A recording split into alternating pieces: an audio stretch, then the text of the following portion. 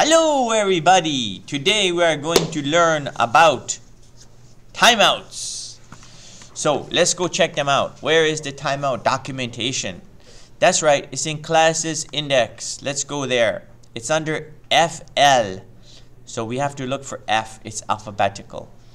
There it is. There's FL. So let's see now. We scroll down to FL add timeout. Actually, we want to just, you know what I'm going to do? I'm going to go Control F timeout. Like that. And ta-da, there is add timeout. Okay. Adds a one-shot timeout callback. The function will be called by FL wait after t seconds. Notice the first argument is in seconds. And it says it's a double, so we could use a float in Python. And optional void argument is passed. Now this second argument is actually a function name. And that's how timeouts are recognized, by function name. And they're also recognized by the third optional argument. Now you don't have to supply this third optional argument. That's why it's optional. But you can. And you'll actually see that there is kind of like an undocumented feature that will be able to remove timeouts based on not only the function name, but also the third optional argument. So if you want more accurate repeated timeouts, use repeat timeout to reschedule subsequent timeouts.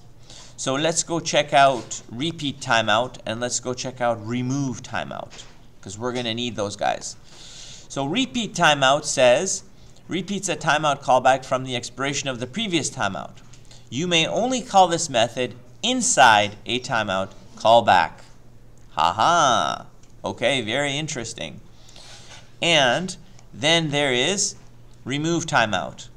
Notice also there is the optional argument that was passed when you created the timeout. But again, this first argument here is a function name. And it's nice to know that it is harmless to remove a timeout that no longer exists. So let us go and take a look at the code. So here is a code. And to do ta-da, there is a spaceman blipping as the image on the button. Now you'll notice I'm not doing anything. This is happening through a timeout, and I think it's 1 second. But I can stop it, and so I've removed the timeout. But let's go take a look at the code. Now, oh my goodness, look at the code. It's not object-oriented. Well, what should we do? We should fix that first. We should actually change this to an object-oriented program. However, before we do, just note, take a look. This is probably the first time you've seen do callback. Notice that the timeout function, TOFUNC, which stands for timeout function, actually doesn't take any arguments, whereas remember a callback function, so this one, takes an argument. It has to take the widget that the event was received upon. Notice something else which might be brand new for you is that how do you remove an image? Well, that's when you set the image to none. If the image of the dot image, right, of any widget attribute dot image, if you set it to none, the image goes away. And of course we're redrawing. So you might ask, you know, why is this image being removed and put inside the callback? Well, that's because and by the way, here's the button that removes the timeout. Notice the argument I send is the function name tofunc, timeout function, which is where the repeat and which is where the do callback is happening. So essentially this do callback line, we can actually go and take a look at that, by the way. If we go to classes here, and you go to index, and then you go to widget, we can actually find do callback here. Let's scroll down, and it's right around there. There it is. Calls the widget callback. So in other words, we can force the callback of a widget without even having any events occur onto it. So let's go back to the code, and then we'll scroll down here. Here's where I'm putting the image, setting the image for the to put it on, and I'm actually putting it on and taking it off in the callback. But right there on line 32 is where I add the timeout. Now watch this. Let me take this line out just like that, and now if I run it, now notice nothing happens here. So if I click on the button, I'm actually invoking the callback now manually, and that in fact does click, click, click, click. I'm actually putting the image on and taking it off by clicking my mouse. And clicking stop in this case, nothing bad happens because I'm removing the timeout, which doesn't exist. Notice no problem there, which is good to know. But if I now add, if I replace that timeout to say, listen, 1 second after I start this program, execute the function, the timeout function. Notice this timeout function is not the callback function. It's the timeout function that's calling the callback function with do callback. So what I'd like you to do now is take this program and convert it into object-oriented style. All right, so pause the video now and give it a shot. All right, so we did it. We converted the program into object-oriented programming. To-do, ta-da.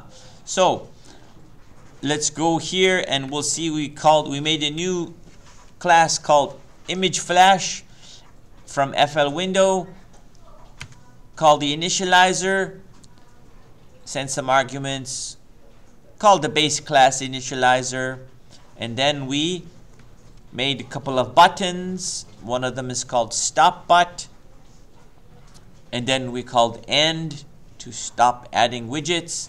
We set the callbacks to the two buttons, and then we added the timeout. But actually we don't need to do this right now because remember, we can just run it without it, and then what will happen is it will only appear and disappear when we click on the image, but there's no timeout happening. And again, if we remove the timeouts that don't exist, nothing bad happens. But if we add that timeout after 1 second, then look what happens. Yay, the image flashes once again, and we can stop it flashing.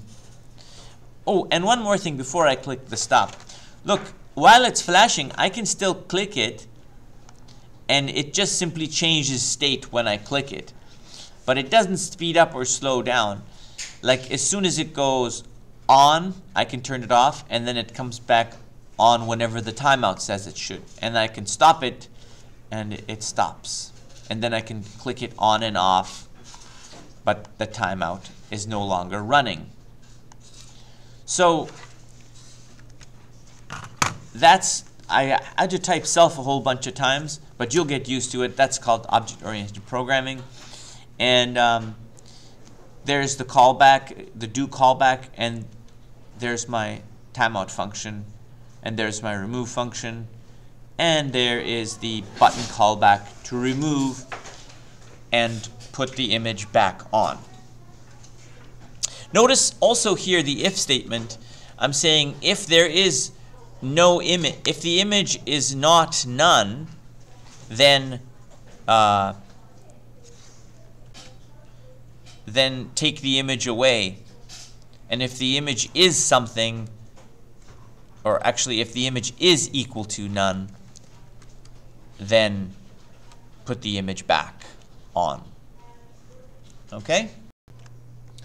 Okay, so as the last kind of assignment for today, I'd like you guys to make a program that basically runs a stopwatch.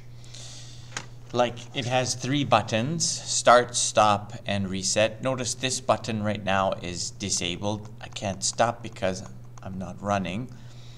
But if I click start, notice the timer starts every second. Now this is as you can tell, this is an FL output. And I can stop it. And notice that when I stop it, it doesn't, if I stop it, it doesn't reset, but I can reset it by clicking on reset and it goes back to 0. And then I can start it up again. And when it's running, also notice that I can't click on start again because this button is disabled. And so this is kind of like a stopwatch. So give it a shot. And oh, but I can click on reset while it's running, so 22, and then it resets, but it keeps going until I click stop. Okay, so try to create that program and we'll show you the solution next period.